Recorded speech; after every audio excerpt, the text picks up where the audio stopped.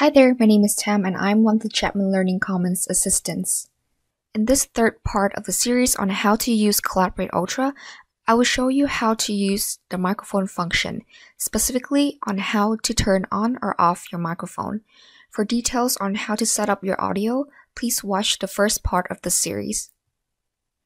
Before demonstrating how to use the microphone function in Collaborate Ultra, I would like to note that some professors disable this function for their classes. Therefore, it is possible that you won't be able to use this function in your class.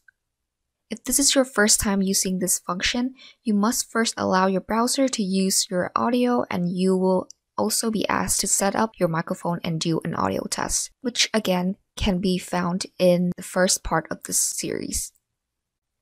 If your professor enables the microphone function, you can use it to speak directly to your class or your instructor by clicking on this Share Audio button, or the microphone with a cross-out line icon, which is located at the bottom of your screen. When you are done setting up, you can now click on this icon to turn on or off your microphone. You know your microphone is on when the cross-out line is no longer on top of the microphone icon and when the icon is green.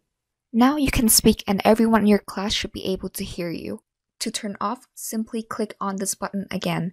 You know your microphone is off when there is a cross-out line on top of the microphone icon and when the button is gray. And that's on how to use the microphone function in Collaborate Ultra.